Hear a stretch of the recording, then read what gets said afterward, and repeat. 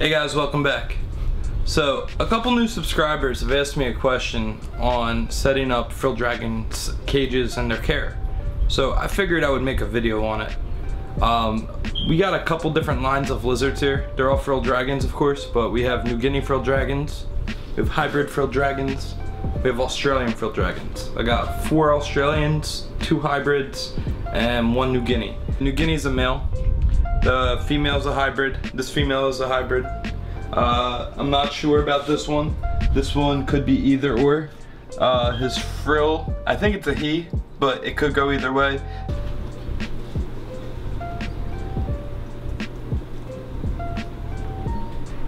Alright guys, so I want to talk about the location of frilled dragons before we get into the caging. So frilled dragons come from South New Guinea and Northern Territory, Australia. They also come from New Queensland, Australia.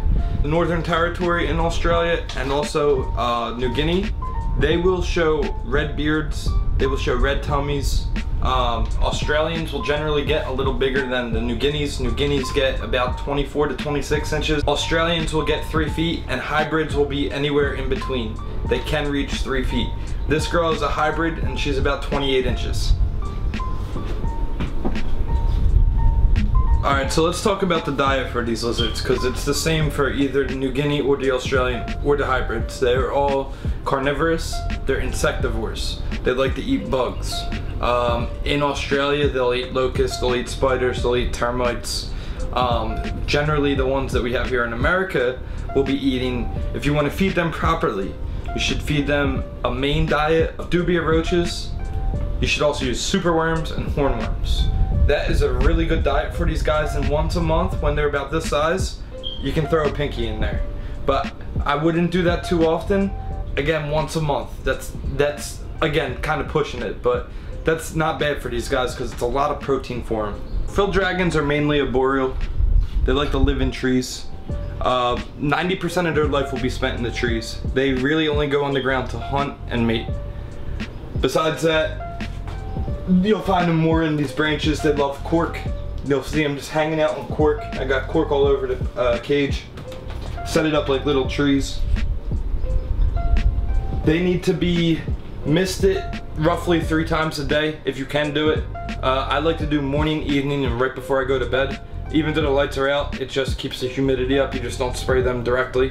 My husbandry is a little different in this room because this is a whole lizard room. I have the room pretty much sealed off. The whole entire room sits at about 60 to 70% humidity. The ambient temperature of the room is 95 degrees, I believe. Inside the cages, it's 91 degrees, 60 humidity. I got the window open, so makes sense. I'm putting this girl away. She doesn't want to be held by boat. Go ahead.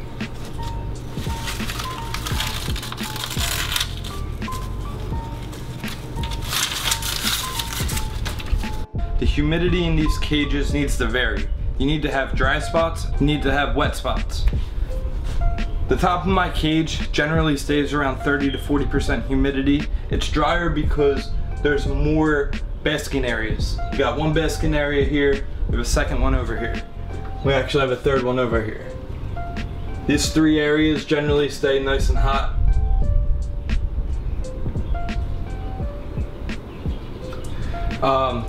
Average temperature of those spots is about 120 to 130 degrees. In the summertime, I lower it a little bit because the whole room sits at like 95 degrees. I might keep it around 120 during the summer, just because of how hot it gets in the whole entire room. The cooler spots of the cage sit around 80 degrees and about 70% humidity. Actually, this says 60% and 80 degrees, but it's subtropical. So my bedding is a mix. It's a nice blend of coconut soil, coconut bark underneath, and I don't remember the name of this stuff, but it was like the forest bedding. But I have this all blended together. I have this on the top, the bark a little bit underneath. It's a very thin layer, and then the soil at the very bottom. So if she actually does dig her way through this box, she will reach soil, and it is a little wetter at the bottom. I think what I'm gonna actually do in this cage though is construct like a 2-foot wall here and just fill this up with the blend of substrate, and hopefully she'll actually start burrowing and we'll get some eggs sooner than later. So these guys here are hybrids. Let's talk about some of the Australians.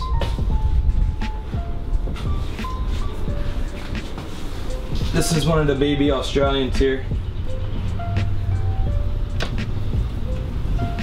Now baby Australians will again get about 3 foot in size. I'm pretty sure these guys are Northern Territory because they're pretty orange and they're pretty red. If you guys are purchasing these lizards from pretty much any market and they're under $300, they're 100% Indonesian. The Australians tend to cost more, anywhere from $1,000 to $1,500. They will get bigger, but they can look similar to the Indonesians. So real quick, I'm gonna show you a difference. This guy does not like being held. Not even after he's out.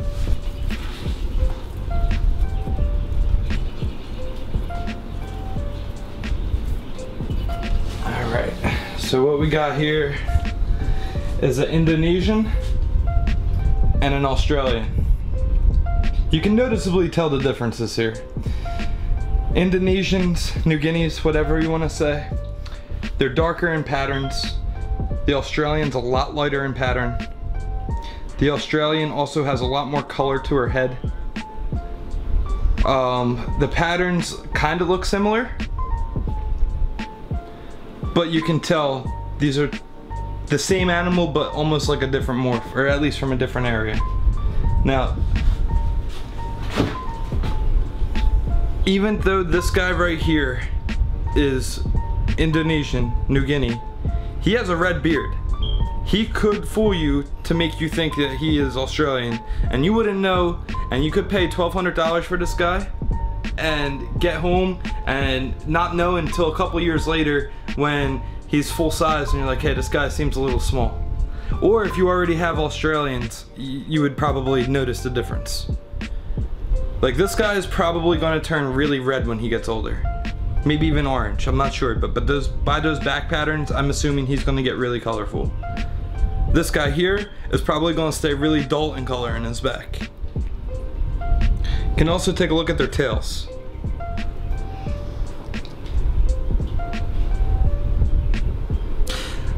The Australian has a lot duller of a tail.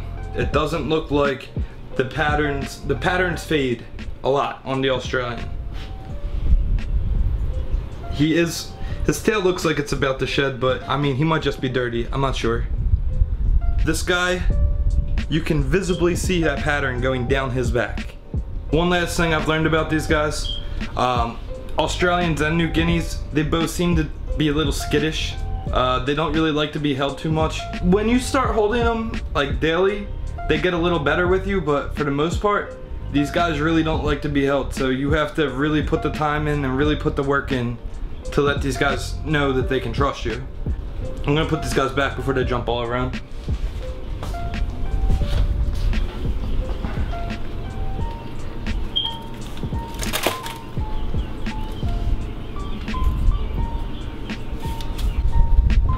Alright, so let's talk about feeding with these guys. I've told you what they ate, but let's talk about their feeding schedule.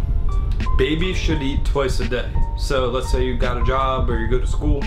Before you go to work in the morning, you should throw some roaches or some crickets or some mealworms or superworms in the cage. Now, with calcium, babies should get calcium both meals during the day. They should get calcium with their morning meal. They should get calcium with their evening meal. Also make sure you're missing them 3 times a day. Babies will eat every single day. Juveniles will eat maybe every single day, maybe every other day. They can be picky. And adults, like Bode over here, She eats every 3rd day usually. Boat is a very picky eater right now. She's an adult. Adults generally eat every 3rd day. Some of them might eat a little more, but for some reason, her and Rusty in that cage, they eat about every 3rd day.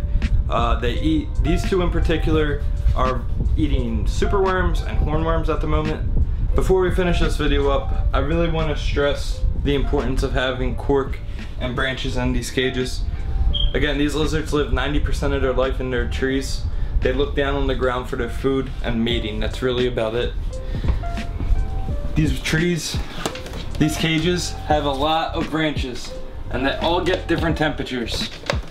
This branch here probably hits about 120 degrees because it's about 6 inches under a light.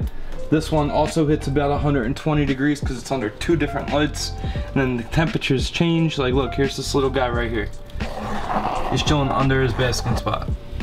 And it's hard to see, but right here I have a monsoon, which is just a little misting machine. I have these on my bigger cages. I also have something set up, so every night I change the water out of the cage, right? I'll take the water dish out. I'll dump the water into a little bucket, and then I'll refill this little dripper tomorrow morning. That dripper will give him fresh water inside his water bowl every day, and it will slowly just gain into the bowl. You guys gotta make sure you're washing that bowl out every single night as well. You don't wanna get germs in there, and you also wanna make sure you're taking out the poop. If you don't have bioactive cages, which I'm working on doing myself, but they're not there yet, mealworms and isopods do really well at clearing the poop up, but if not, you gotta make sure that poop's coming out every single day, because if you have other bugs in there such as dubias or crickets and they eat that poop, it could make your lizard sick, end up getting stomach parasites, infections. It's not good. So just make sure you're doing that. It's very, very, very important. You remove the poop from the cages. The water needs to be changed every day. Your humidity should be in the dry spots 30 to 40%. The wet spots 60 to 70%. Temperatures need to vary during the day from 120 degrees to 85 throughout the whole cage. And then at nighttime, you want your cages to sit around 80 degrees.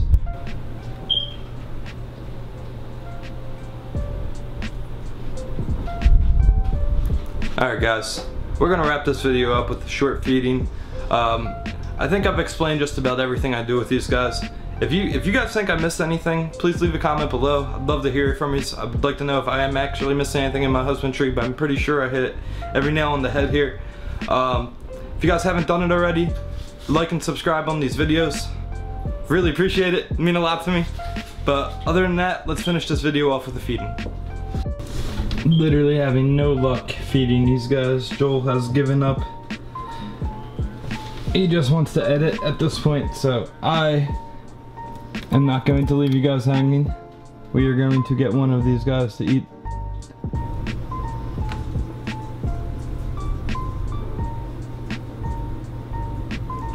Yes. There we go. Yes. I told you we would get a feeding. I told you guys we would get a feeding tonight.